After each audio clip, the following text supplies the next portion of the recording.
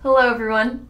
Today I want to talk to you about on-object interaction. So if you've recently turned on on-object interaction from your preview features, you may have noticed that it's kind of switched things up. In fact, it's even moved your visualizations pane altogether. So where did it go? How do I get it back? What do we do about this? Stay tuned to find out more.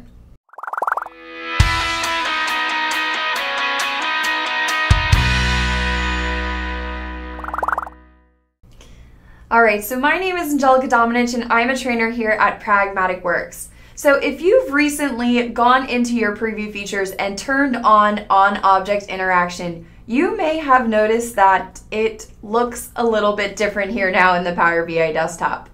We no longer see our visualizations pane over here on the right hand side, and now we have this visual gallery up here at the top. But where did our build a visual pane go? How do we get it back, and what do we do about this? So I'm going to show you exactly where you can go to find that visual pane and bring it back, and how to have it there now every time you open a new Power BI report. And in doing this, I'm also going to show how to set up bookmarks here on a report page with this new feature turned on. So let's go ahead and get to it. So here on this report page, I currently have just a couple of visuals using that AdventureWorks data set showing us sales amount by country and sales amount by calendar year. Right now, you may notice that the only pane I can see is my data pane, and that's it. So what happened to my visualization pane, and how do we get it back? There is a way to get it back, and one of those ways is to go to the View tab at the top, and then you will see that there is now a selection of panes here that we can turn on, as we have had the ability to in the past. But now what we have is access to what is called the Pane Switcher. So the Pane Switcher is going to allow you to choose which panes are open and what's available to you.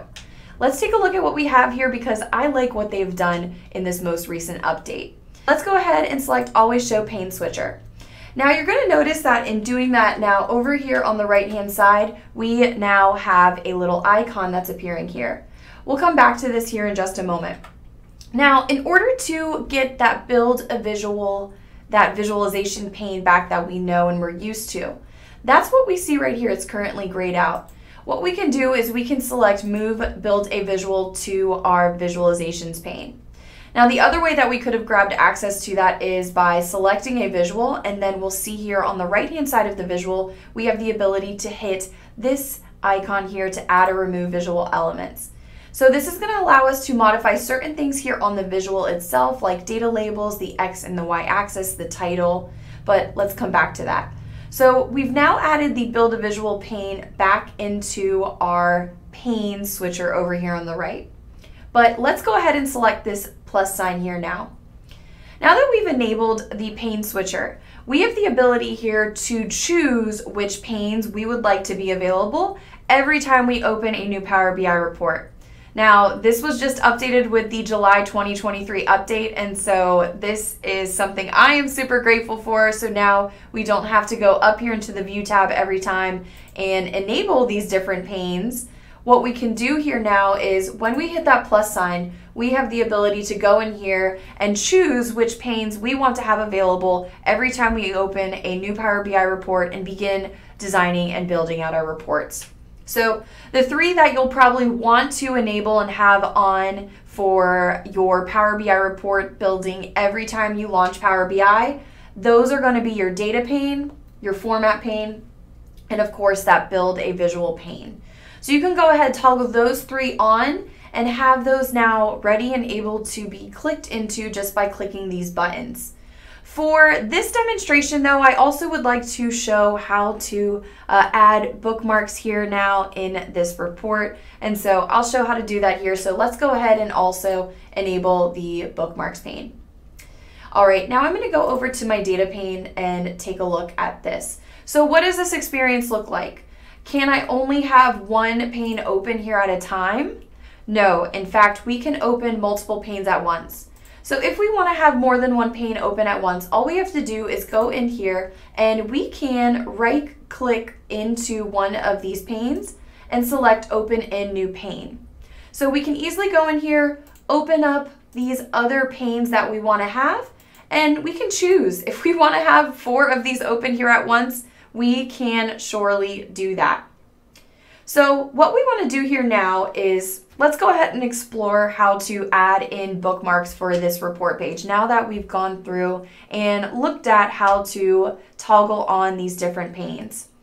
Now, I don't need the build a visual for this current demonstration that we're going to build out for our bookmarks. So I want to collapse my build a visual pane.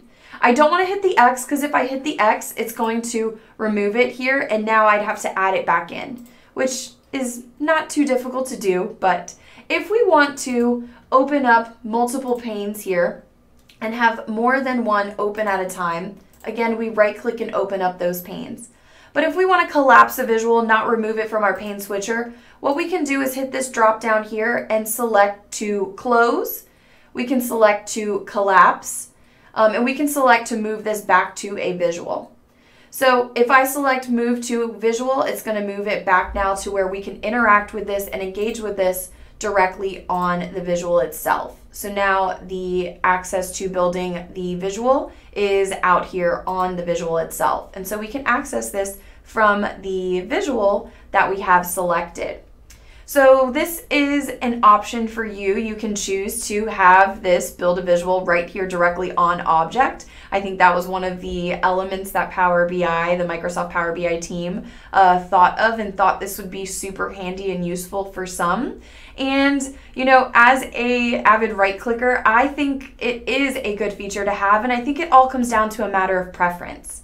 So if you don't like it there, that's okay. You don't have to access it there. You can select to have it moved back to your pane switcher. So all is not over. We can easily go ahead and modify and choose which panes we want to have access to and where we want to access them. So let's go ahead here now and let's take a look at creating some bookmarks for this report. So currently we're looking at bookmarks here on this sales report for our AdventureWorks data set. We have sales amount by country and sales amount by calendar year. So what we can do is we can go in here and let's say that instead of just viewing all of these countries at once, let's say I wanted to set up certain views of this report so that my users could view by certain regions. Let's say I wanted to set up a bookmark for the different continents. So North America, Europe, and then Australia. So we can go in here and easily now select those specific countries to create these bookmarks. So let's begin. I'll start with North America. So we'll select US and Canada. So I've got my filters in place on this page. Now I'm ready to add my bookmark. So add the bookmark in. And then let's go ahead and rename that so we know what bookmark this is. Rename this to North America. Now we'll clear the filters and we'll go in and create our next bookmark. So I'm going to go ahead and select France, Germany, and the UK. And I'm going to add my second bookmark in here. I'll go ahead and rename this as well and call this the Europe bookmark for our Europe region. I'll go ahead and clear that filter, and then I'll go in and add in the final country here that we have. I will select Australia from my filters pane and then go ahead and select add bookmark. Now I'll go ahead and rename this bookmark here. And so now we have these bookmark views set up and we could click in through these different bookmarks.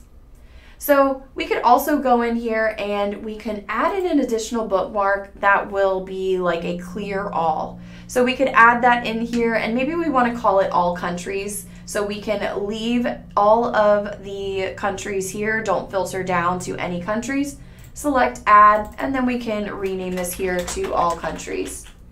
That's one way that we can set this up. Of course, there are multiple ways to kind of go about setting up these bookmarks here. So let's go ahead here now and let's take a look at creating now these bookmarks as buttons. So what we can do now that we've set up our bookmarks, we can go up to the Insert tab and go into our Buttons menu. Down here at the bottom, you're going to find the Navigator, and here we can now select the Bookmark Navigator. Now you're going to see we have 4 different bookmarks, and they are set up according to, or 4 different buttons set up to our 4 different bookmarks that we set up. Now, what if I wanted to have these set up vertically over here on the left-hand side of my screen? I would need to then access that format pane. So what we can do is I can go over here now and I can open the format pane here in the Pane Switcher. So you can click if you only want to have one open at once, but you can also right click to have multiple panes open here as well. So what we want to do here now is we want to go in and format this. And so let's go ahead and search for orientation in our grid layout and change this to vertical.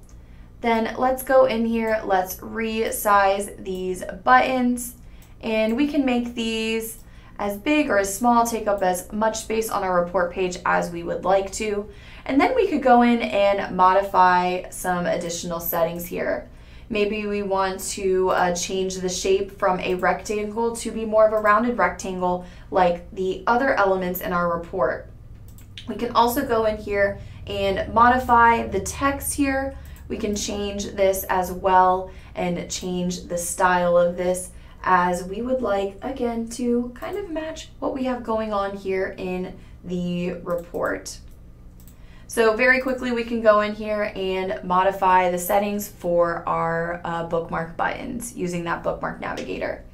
You can also go in and modify the different states here. So this is currently the default state, but what if I wanted to change the state of the settings of the hover state? So when we hover, you can see that it is going to shade it here in this light gray. But what if we wanted to, go in and modify that? And what if instead when we hovered, we wanted the text instead to change color here? And we could go in and maybe change it to the color of the bars that we have there, or the columns rather, excuse me, on our column chart. So we could go in and update this for these different states if we would like to. Now that we have those set up, we can easily click between these different buttons, holding down the control key here in the desktop to view these different regions that we have set up here based on our filter settings in this report. So hopefully this helps explain the Pane Switcher a bit more. If you are just opening the preview feature on object interaction and enabling that in your reports for the first time. Now on object is still in preview, but we know that it is coming to general availability very soon. So when it does hit general availability after watching this video, hopefully you have a better understanding of what you can expect with on-object interaction, creating bookmark views, and using and navigating that Pane Switcher. Thank you for watching this video. I hope you enjoyed it. If you have not already, hit that like and subscribe button below so that you can stay up to date with all of us here at Pragmatic Works. If you're looking for more content for us than what you find here on our YouTube channel, be sure to check out the link in the description below to gain access to our on-demand learning platform. We are constantly adding new courses to this and updating this with new courses on Power BI, but also the other tools in the Power Platform, Azure, and more. Thank you for watching, and I will see you next time.